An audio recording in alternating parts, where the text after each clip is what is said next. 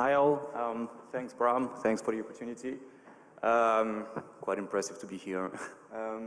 So yeah, as Bram told you, I will talk to you about our dream mission, standard crew mission to Titan surface with a return ticket. This project was conducted, and the mission was conducted with these 5 members I'm representing today, but they unfortunately weren't able to be here with us today. Before diving into their dream mission, I would like to have a few words on the origin of this crewed mission to Titan. It all comes from a larger initiative called the SEEDS program. 30 students throughout a 6-month study project thought and designed a large exploration programs towards Titan. And the crewed mission is actually only not a small part, but only a small part of this large and in-depth idea and program to go and see Titan from close. Okay, I think we can go in. So before even considering going to Titan and say, okay, we want to send people there, the first question we need to ask ourselves is like, why we want to go to Titan? And in our perspective, we believe that Titan is a perfect middle ground between 2 celestial bodies we know very well. First one is the Earth, with which it shares some very unique features, talking about dynamic atmosphere with layered atmosphere cushions. We have a shielded, natural shielding from cosmic and solar radiations. We have an environment on the surface which is liquid cycled, and the size is not very far from a small-sized solar system planet. And additionally to that, we have some specific features also with the Moon. The temperatures on both the Moon and Titan are very extreme. The gravity is quite low. The local days are also very extended. But also, we can find some water in form of ice, both on Titan and on the Moon, or at least that's what we believe. And the landscapes are pretty much similar, rocky, but various and very interesting. Of course, Titan is the middle ground, but Titan also has some very specific features of its own. Even though the atmosphere is dynamic, its composition is very unique, methane-based, basically. And we have also a very large amount of hydrocarbons on the surface on liquid format. The enlightenment also is very low, from 10th to 100th time lower to what we have on the Earth, depending if we are in the orbit or on the surface of Titan. And one of the main problematic, if I may say, feature of Titan is the very distant locations to reach. But actually, I would like to spend some time talking about these very distant locations. So, of course, in average, Titan is 1.2 billion kilometers out from the Earth. Represents 8 astronomical units, the distance from the Earth and the Sun. But actually, it only represents 60% of this distance from the Kuiper Belt, a probably potentially very interesting place to go in the future. And if we think about going beyond the solar system, this distance only represents 0.004% of the distance to the Oort cloud, what we consider today the limit of our solar system. So let's imagine now that Titan is out of reach for us, like as the Moon might be. Then what is the potential of Titan? Well, we believe if we reach and we manage to go as easily as we go today to the Moon, to Titan, we might actually access all the rest of the solar system and maybe beyond. And to give you an example, I will put out some perspectives and some numbers for the Moon and Mars, but I will not talk further about that because I think I had a very interesting presentation this morning about the role of the Moon to go reach Mars. That being said, in a general way, we believe that Titan is the next Moon, in a far future, of course. It is also far more hospitable and habitable than the Moon, and it's a perfect springboard for us to reach the rest of the solar system and even maybe beyond. Okay, so why Titan is answered now, basically, is how do we go there? And in our field, when we say how, we have to ask the questions what? What kind of mission can we build to go and reach, in first instance, Titan? Everything starts with, of course, a mission and mission objectives. And we thought about 4 main objectives: discover, explore, sustain, and inspire. We want to discover, of course, we want to put some extensive science research on ground to look for life, because Titan is one of the most interesting and highest potential of life celestial body apart from the Earth in our solar system. We want to explore, of course. We want to set the first ground and first bricks to an infrastructure which might bring us later beyond the solar system. We want to sustain in the same way and inspire. We want to unite society and bring them together to a complex and challenging mission and goal. We talked about culture and reasons to go to explore. This might be a very good reason to go. Now that the mission objectives were set, we were able, with our team of young engineers, to set the ground basis of this mission. The mission statement is, you already know it, we want to send a crew mission to Titan and return them back.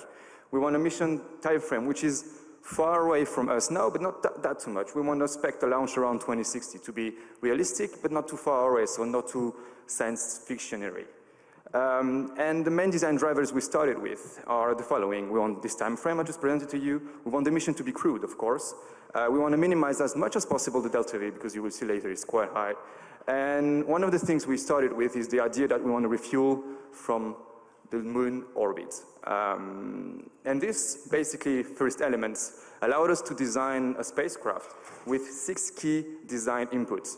We want the spacecraft to host 6 crew members in a habitable volume and a crew module of 186 cubic meters, supported with an ECLSS system, so environmental and control life cycle system, which is semi-regenerative.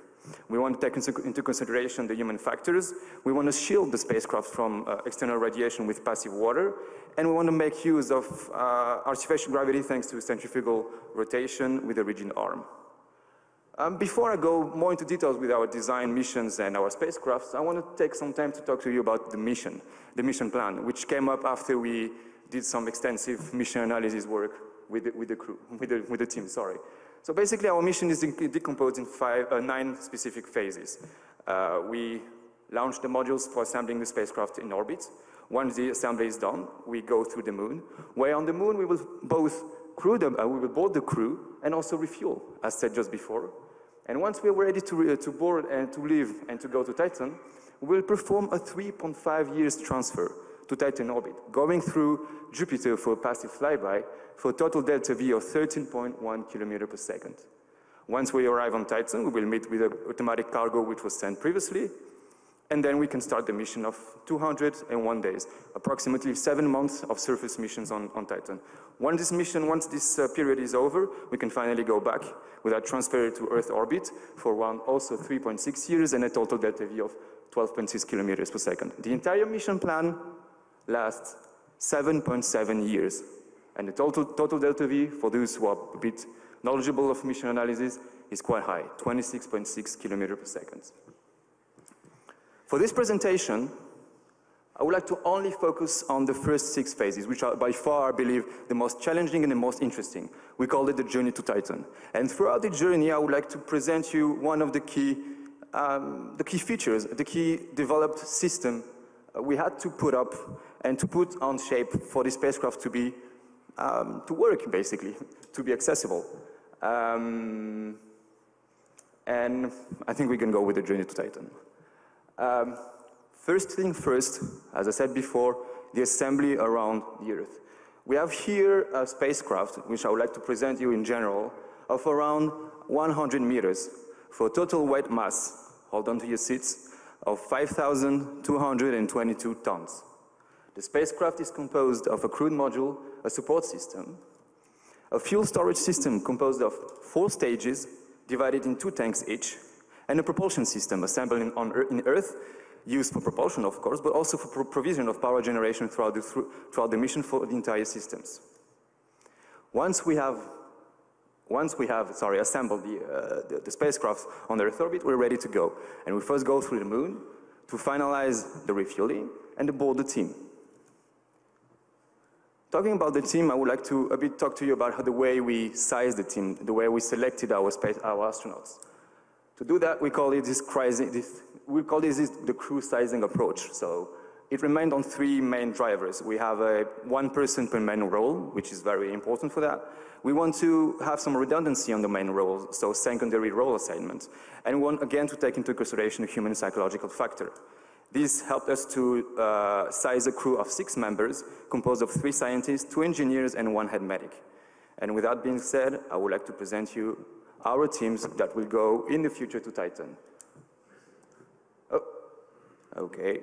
I believe one of the transitions are missing. So we have Isabel, head medic, Mike, our biologist, Anthea, mission commander, Sato, engineer, Sanvi, astrophysicist, and Carol, geologist. The team is going to board on a crew module, and the design phase of this crew module took into consideration 5 system designs. The crew sizing, as said just before, presented just before, the radiation shielding, the psychological requirements, the design of the ECLSS system, and the design of the gravity system.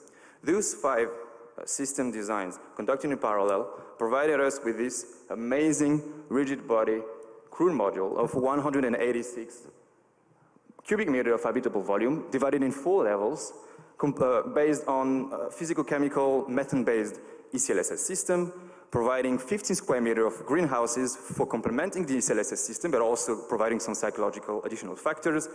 We want to rely on water shielding, and the total mass of all this huge and amazing crew module is 250 tons. Once the crew is boarded and the ship is refueled, we're finally ready to go for our 3.5 years of transfer from the moon, going by Jupiter up to Titan. And I want to take this moment and this long journey to talk to you about some additional systems we designed for this transport. The first one is the propulsion system design and the way we did it. First of all, to design this propulsion system, we went for a technological trade-off. Basically, we had to think about how and what we need and what would be best for us, for our missions, and with the constraints that we have, to get a nice and proper and adaptive propulsion system.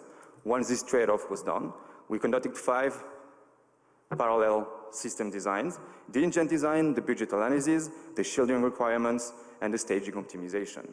And this gave us this amazing bimodal, multi-stage nuclear thermal reactor, able to produce up to 200 kilonewtons of thrust with a specific impulse of 1,000 seconds, propelled with liquid hydrogen for a propellant mass going up to 4,640 tons, and with a temperature which goes up to 3,000 Kelvin during propulsion phases. While we're not yet arrived on Titan, I would like to present you one last very critical system. It's the artificial gravity system. So this one is very important, and it's quite challenging today to consider an artificial gravity system, but yet, considering the amount of time we're supposed to travel and the extensive time of the mission, we cannot go, well, we believe we cannot go without it. To do that, we considered 2 inputs: the crew medical requirements of the team and the mission constraints. That gave us 3 figures to compute and to come up with. The acceleration magnitude we want, the dosage of artificial gravity, and the angular rate for our system. And this helped us come up with this rigid arm fire-baton type artificial gravity system with a variable center of gravity, with a rotational arm going from 36 to 75 meters, able to go up to a 1G artificial gravity acceleration, but with a maximum rotation per minute of 5. And now that our mission is finally reaching Titan, the crew in the meantime, oversees Titan for the first time after 3.5 years of travel, and is finally ready for them to start their dream mission. Well, thank you very much for listening to me. I would like to have some special thanks to SGSC, the Académie de l'Air d'Espace, SITS 12 of course, and Victor Fritsch, a concept artist. You have to go check what he's doing, it's incredible. If you need anything, ask me on my email. Thanks a lot.